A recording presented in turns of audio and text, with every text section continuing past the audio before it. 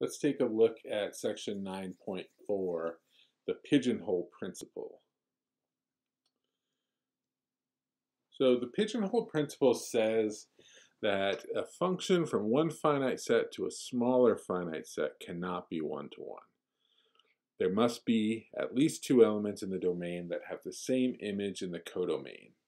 Now, if you draw an arrow diagram and put your domain as one finite set, maybe 4 elements, and the codomain be smaller than that, so let's say 3 elements, and then it's very easy to see that this must be true, right? There's no way to draw those 4 arrows from your elements in the domain pointing to the 3 elements in the codomain in a way that's one-to-one. It just can't be done. And that's what the pigeonhole principle says. Now, this is used, even though we're talking about this in terms of functions, oftentimes in exercises where you're using the pigeonhole principle, it may not refer to a function at all. Generally, it'll refer to 2 sets, perhaps without even describing them as sets, but the pigeonhole principle applies when you're looking at one finite set and a smaller finite set. And let me give you an example. So in a set of 30 people, at least 2 of them must have the same first initial, since there are 26 letters in the alphabet. Now notice we don't really talk about this in necessarily using the language of sets or functions. I guess we do say the set of 30 people. But what we're doing is we're comparing the size of the number of people with the number of letters. And because there are more people than letters, no matter what their first initials are, there are too few letters for them each to have their own that's not shared with anyone else in the group, right? So you can think of the domain as the 30 people, the codomain as the set of letters in the alphabet, and the pigeonhole principle says that's not one-to-one. It can't be one-to-one. So there must be at least 2 people that have the same first initial.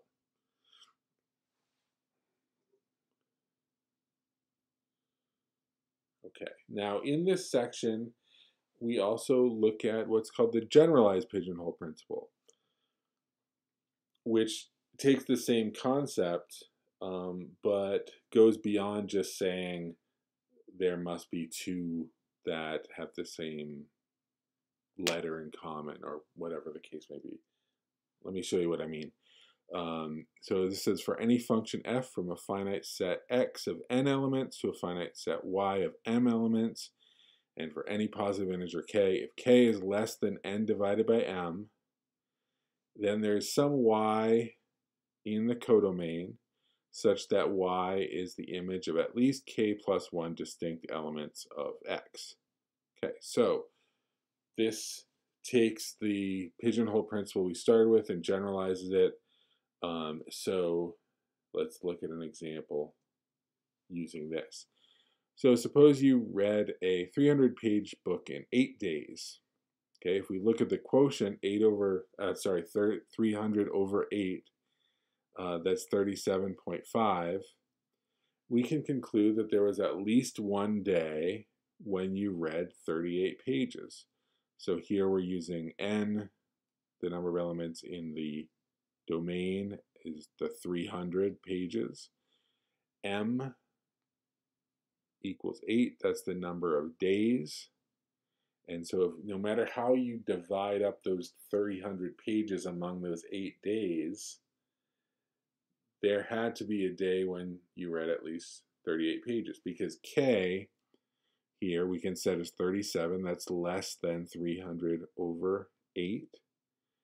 And the generalized pigeonhole principle says that there must be a day such that it's the image of at least k plus 1 distinct elements in X. So that in this case, that means there must be a day when you read at least 38 pages.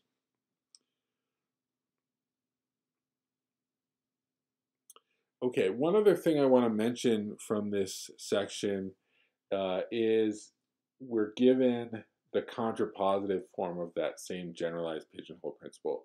It looks a little different, and you might find this more useful when you have examples where the given information is a little bit different.